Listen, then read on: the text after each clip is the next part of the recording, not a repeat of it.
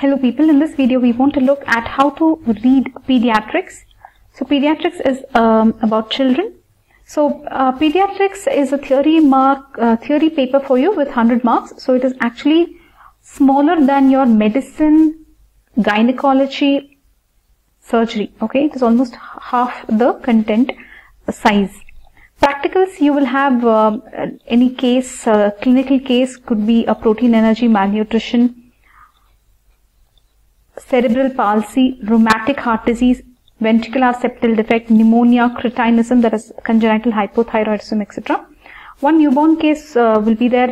You need to know Apgar score, Ballard score, basically for determining the prematurity. So these things you should know for the newborn case. Viva, you can have spotters. The theory Viva, you will have instruments like your endotracheal tube, feeding tube, etc. X-rays, you will have usually a diaphragmatic hernia, etc. Nutrition guys, they will ask you a lot of dals, etc. about them, their nutritious value, etc. And drugs, they will ask you about adrenaline, epinephrine, emergency drugs for resuscitation, and many other drugs. Vaccines, usually they will ask you a lot of vaccines, varicella, etc. Both they will ask. You should know the national immunization schedule. You should know very, very well. Okay. Apart from that, the extra ones that are there in IAP, like varicella, typhoid, hepatitis A, the extra ones you should just know the names and some amount of when to give. That is enough. Okay. But national immunization schedule you should know completely. So this is what you should know about your pattern, university pattern. Now, which textbook to refer? Best to refer Ghai, use the latest edition. And this is a question bank which comes from your university probably. Refer to the question bank, look at the last year questions and find out high priority questions and read them. Okay. And for practical, which textbook would you use? You can use one of these, Meherban Singh, Mayur Chedda. I bought this Aruchemi, but I felt it was too exhaustive. You know, just give important points is more important, I feel. Anyways, guys, we have individual book reviews for all these books, so please visit them and then make a decision. Don't buy too much of exhaustive books also, okay? Now let's move on. So textbooks you will buy. Now listen in class also. Don't depend only on these videos or textbooks. So listen in class, it will register because they will be saying the important things repeatedly. Okay. Then coming to the top priority questions in pediatrics, this is all you have to know. You should know these to pass. So neonatal jaundice. So basically, if it is coming on the first day, it is pathological. If it's coming on the second day onwards, it is physiological. So basically, jaundice can be, if there is something called as prolonged jaundice after 3 weeks, that can indicate neonatal, there can be cholestasis, that is, there could be some surgical need, surgical cause of this jaundice, so you should be very careful about it. So you will read about phototherapy, and then what else guys, exchange transfusion, etc. Then coming to vitamin D deficiency, it also probably called rickets. In rickets, but you have vitamin D dependent. In the refractory rickets also, you need to know all about that. Bow legs, genu varum, valgum, etc. Rickets, very important. All the signs, rachitic rosary, and your, what is that, M something was there? No, this Harrison sulcus, okay, very important. All those important terminologies you will learn. The fraying, cupping of the bone, right, all that you should learn, okay. Coming to meningitis, the bacterial meningitis, that is pyogenic, and the TB meningitis, very important. So bacterial, you will see a lot of neutrophils. TB, what will you see? Mostly lymphocytes you should know, okay. In both of this, glucose will be less, protein will be more. You should just remember this much, very important. Cerebral palsy, very important. You will find, even for your clinical, it's very important. For your theory, even your orthopedics, sometimes they can ask you. So cerebral palsy, guys, is a permanent insult, non-progressive. So in this, the types you should know. Spastic, dyskinetic, ataxic, mixed. Very, very important to know the types, okay, of CP. Should know about breastfeeding benefits, compare with cow's milk, how to breastfeed, what is the position of the baby, when to breastfeed, etc., etc. Complementary feeding is the new word. Don't use the term weaning. With the breastfeeding, they are adding extra, so it is called as complementary. Very important. Complementary starts after 6 months. Breastfeeding exclusive is done till 6 months. Then coming to nephrotic syndrome, nephritic can become nephrotic. In nephrotic, there will be a lot of protein loss, more than 3.5 gram per day, is it? Remember, there will be frothy urine, proteinuria, fatty casts in the urine, etc. Nephrotic, very important. Nephritic or nephrotic, anyways, you will finally treat it with steroids, okay? The nephritic can resolve by itself. Seizures, guys, you should know about all types of seizures, febrile seizures. That will be in a certain age group only during fever, febrile seizures. Then you have other types of seizures. Then how will you treat status epilepticus, midazolam, lorazepam, phenytoin, valproate, all that regimen you should know. Then coming to protein energy malnutrition, you should know about marasmus and kwashiorkor, the differences. UTI, urinary tract infection, very important. Why? Because any UTI in a child can indicate a congenital anomaly, a vesicoureteric reflux. So you should know all this. Then coming to cretinism, congenital hypothyroidism, very important, because if you can detect hypothyroidism in a baby, the sooner you detect the best, because if just by giving thyroid hormone, this baby will escape retardation, right? Then coming to ALL, that is acute lymphoblastic leukemia, common in children, isn't it? So in this you have so many types. What and all types do you have in ALL? B cell type, T cell type, etc. In this also Philadelphia chromosome can be positive. So here you can see acute lymphoblastic leukemia. Here they are showing you so a lot of lymphoblasts, right? So the child will have what? Bone pain, generalized lymphadenopathy, very important. Fever, bone pain, lymphadenopathy, very important to say all this. It's the most common childhood malignancy, guys, and it can, what else is there here? Classification. So you can have pre-B cell, B cell, T cell, you remember that, and there is some childhood type, adult type, Burkitt type. Good thing is it has good cure rate, okay? That's why it is important. And all this therapy, vincristine, methotrexate, standard things that you give. So people, we are looking at some high priority things in pediatrics, okay? Down syndrome. Do you know Down syndrome, people? Basically autosomal it is, so it can affect boys and girls, trisomy 21. You should know all the features of these people. About the eyes, epicanthus, slanting upwards, nose bridge, nasal bridge will be flat, broad, right? Mental retardation can be there. So, main thing you should know here, they can have heart disease, okay? So this is what you should know, heart disease can be there. Coming to growth charts, people, you should know about the growth charts as to why, here. So this is about the weight, how to calculate weight of the child for different age. You should know this. Then you should know how to calculate height of the child. Height, only one formula is there. So height of the child, 6y plus 77. This you should know. So based on this, what you should do, you should know what is the expected and what is the actual value, and then you should be able to plot these growth charts, okay? And you should be able to say whether it is falling within the normal percentile, right, around the 50th percentile, or if it is below 2 or 3 standard deviations, it can be in the red, right? So all this you should note.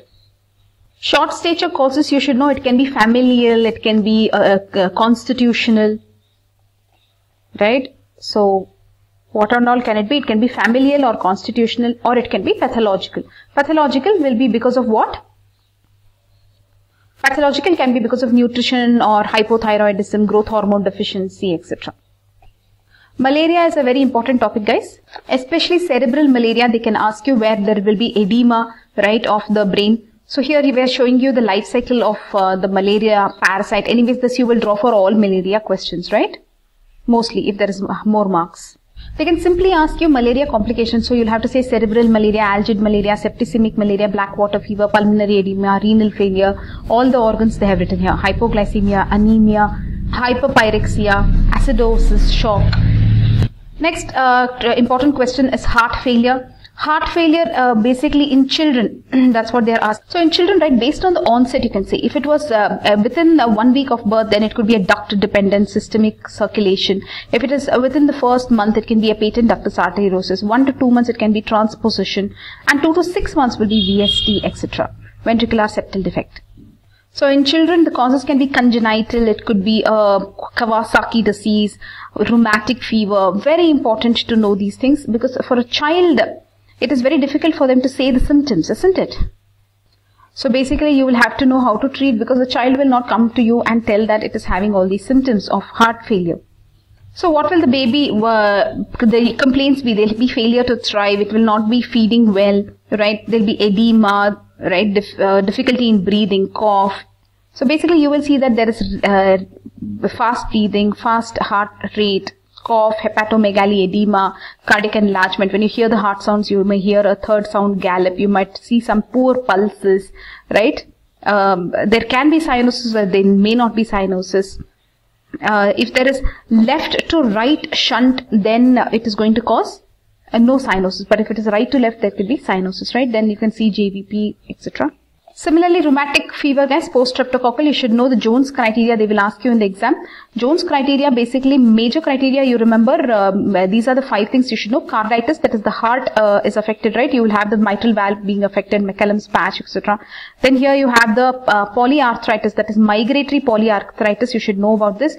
Arthritis could be very, very common. Then coming to subcutaneous nodules, and then erythema marginatum and chorea, Sydenham's chorea, that is St. Vitus's dance, right? These are the major criteria you should know for in revised Jones criteria for rheumatic fever, rheumatic heart disease, rheumatic fever diagnosis. Okay, so basically you should have 2 major or 1 major with 2 minor or others, but just remember this, 2 major or 1 major with 2 minor. Okay. So that's about rheumatic, okay. They'll ask Jones criteria. Pneumonia, they'll ask AFI. That is, what is AFI? Am I saying the word right? It is ARTI, Acute Respiratory Tract Infection Control Program. So they'll ask you about the categories. So here you have only 3 categories, right? What are the 3 categories? So the baby has no fast breathing, but it has a fever, cough, cold, etc. Then you will say there is no pneumonia, and you'll just give it some home care with some paracetamol. But if there is fast breathing, then you will give it home care with amoxicillin. And then if there is severe pneumonia, that is, what is severe pneumonia? With this fast breathing and lower chest indrawing, there is lethargy, the baby is lethargic, right? Then what you will do? We will admit it, you will give it this ampicillin, gentamicin, IV antibiotics you will give, okay? And then if there is anything extra, you will treat that, like seizure, etc. you will treat, okay? So this is ARTI, okay? Then coming to diarrhea, they will ask you about diarrhea. Diarrhea, any child comes with diarrhea, you have to check whether it has dehydration. That is what you are focusing on, okay? And diarrhea, basically you will see whether there is no dehydration, then you will just give it, what will you give it? Plan A, then you will just give it some extra fluids and zinc, etc. And some dehydration is there. That means there is some restlessness, irritability, sunken eyes, absent tears, dry mouth, and it drinks eagerly. A skin pinch goes back a little slowly. Then you will give it Plan B, that is you will give it fluids, and that is like ORS. Very important to know ORS, guys. Are you focusing? Focus, guys. So you have to give it ORS, then you'll have to ask the mother to also continue breastfeeding, fluids, and then give it zinc, etc. If there is some add-on problem, then only you will add antibiotics in this case. However, in severe dehydration, where the baby looks like this, where it is lethargic, it is not even able to drink, etc., then it is so dehydrated. For this guy, you have to admit, and you have to give IV fluids, ringer lactate with dextrose, 5% dextrose. You'll also have to give antibiotic for this case. Definitely, you'll have to give antibiotics, okay? With zinc, continue breastfeeding, etc., if it can feed. Okay. National immunization schedule, I think you have already seen this, but anyways, we will tell you about it also. So, national immunization schedule, just remember here that at birth you will give BCG, oral polio and hepatitis B. I think this you have learnt already so many times. And 10, 6 and 14 weeks. Guys, focus here. Are you focusing? 6, 10 and 14 weeks you will give same things only you will give, like oral polio, then pentavalent. Then fractional dose of IPV you will give, that is inactivated polio vaccine, you will give only at 6 and 14. Okay, these are all given everywhere. Okay, these are all given everywhere. Whatever we have written outside, no, that is given only in areas wherever that problem is there, only there they will give. Okay, so don't look at that as of now. Just look at whatever is given everywhere in the entire India. 9 to 12 months, measles, rubella, etc. Okay, this much if you remember, it's enough. Okay. Then coming back here. So anyways, what will you give in endemic areas? Wherever there is problem, there you will give rota, pneumococcal, then Japanese encephalitis, etc. Okay. Coming back, where is our PPT? Yeah, focus here, guys. So we are done with top priority questions in pediatrics. If this much you know, you will pass. This much you have to know. Okay. Now let us move on to the next slide. Specific terms you should know. Okay, sometimes we don't read these questions, but they can come. See, in growth you have something called a pincer grasp, right? Fine motor skill it is. See, like this, using the thumb and the index finger, the child has to hold things. At 1 year they will have mature pincer grasp. Okay, that you should know. Croup you should know. Croup can be caused because of virus, is it? They will have that laryngotracheal bronchitis. Please read all about croup. Then they'll ask you Wilm tumor. You wouldn't have read it. It's a specific terminology. You should know such things. Nephroblastoma. Very good. So this is an embryonal tumor. It is actually coming under the malignant side, isn't it? And there will be what in this? Hematuria, pain in the abdomen, abdominal mass, hypertension, etc. So basically something about this. It is on the 11th gene, if you want to know this. And then the kidney's shape itself is lost, kind of a thing, right?